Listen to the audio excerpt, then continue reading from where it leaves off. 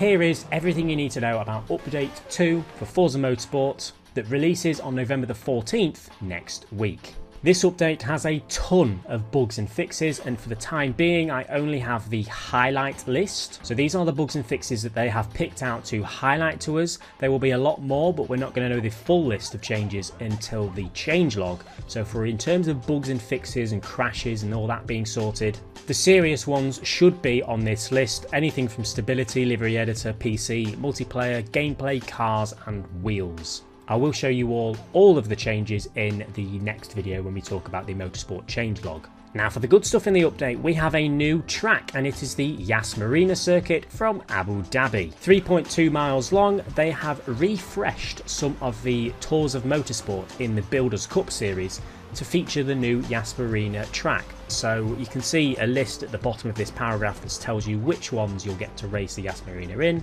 So Builders Cup has been changed to incorporate the new track into. I've got some gameplay of the track on screen, looks brilliant.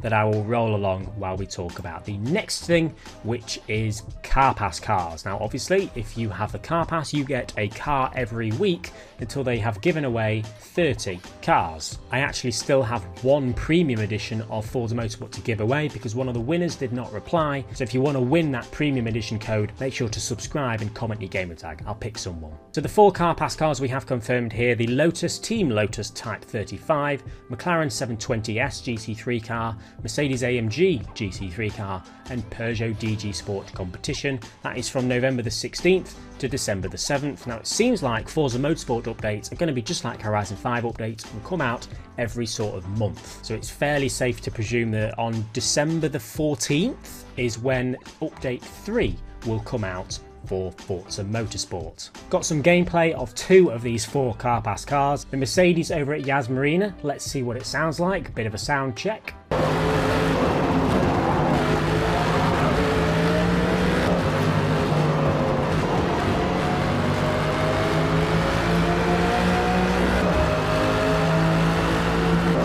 And a walk around of the new McLaren.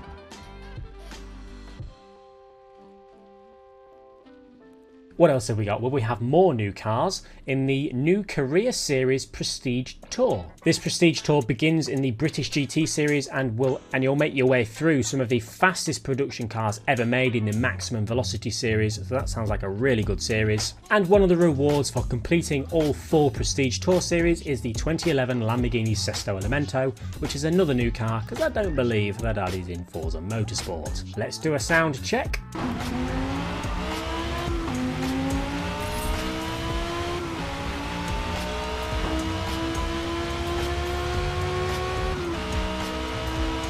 We can see all of the individual series within the Prestige Tour. Now these also have some new cars in the spotlight. The 2013 Aston Martin V12 Vantage, the 2016 Lamborghini Aventador SV, the Bugatti Veyron Supersport, the Celine S7 LM, which we actually predicted would be coming because it was shown in the Forza Monthly thumbnail, the 2016 Spania GTA Spano, the 2022 Gordon Murray Automotive T50. Those are some great new cars that will be available as spotlight cars within the Prestige Tour. Now I have gameplay of quite a few of these cars. Let's see what some of them sound like.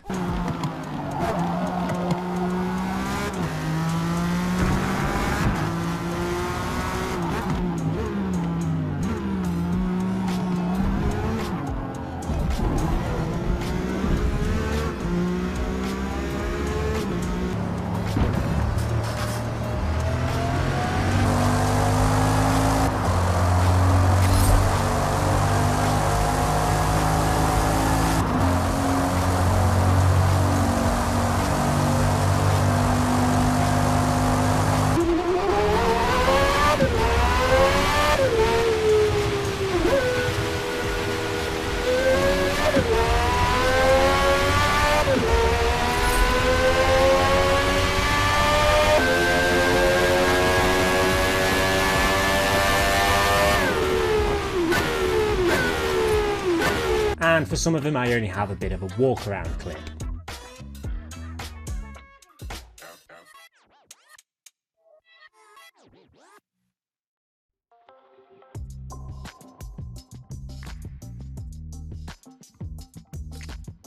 Now we also have another new tour, and it's called the Italian Open Tour. If you complete all this, you will be able to claim the next new car, the 2015 Ferrari 488 GTB.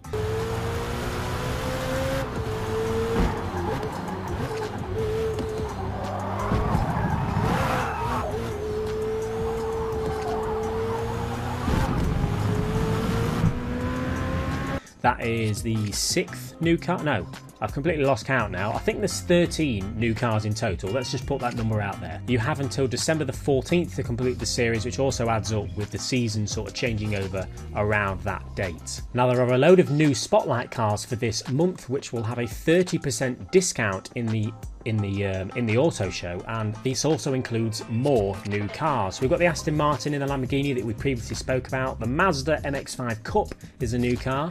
We've got the Bugatti Veyron Supersport that we spoke about, the Celine, the GTA Spano we spoke about, and we have the MG MG6 X-Power as well. I think that's the 13th new car. So we've got these 8 new cars, the 4 Car Pass cars, the Ferrari 488 GTB and the Lamborghini Sesto Elemento. That's 14 cars actually. There's 14 new cars with a 30% discount. Now we also have a new featured multiplayer series, spec and open events. There is vintage Le Mans sports cars from November 16th to 22nd. Again, this seems like one per week. Subaru BRZ spec series, the Birth of Grand Prix and Forza P2 series. That is one every week basically. And we've got some featured rivals as well. Every week there will be one rival you can do in a specific Spotlight car. They are all in the new cars that have been added. We can see the calendar here. The only exception is the Hyundai Veloster N Forza Edition, which is not new to the game, but this is available for the whole month to VIP members only. So ignore that if you've not got VIP. You will have one featured rivals in a new car per week until update 3. Also excluding the special one, which is on Yas Marina, available for the full month also in the Koenigsegg Jesko. So that is pretty much everything in update 2. As I said, there's 14 new cars available in the auto show at different times or as rewards in the new series, the new Prestige Tour and the Italian Open Tour. Not a bad first month. They are obviously hard at work fixing all of the insane bugs and fixes and crashes that are in the game at the moment. So the fact that we've still managing to get a good update with a new track and 14 new cars, some of which are really good, although some of which you would argue should have been in the game at launch, but it's still a new car. Who cares at the end of the day? The big thing that people are going to be bothered about are the bugs and fixes, because if you saw my previous video, the game is having a lot of completely unplayable issues for a lot of people.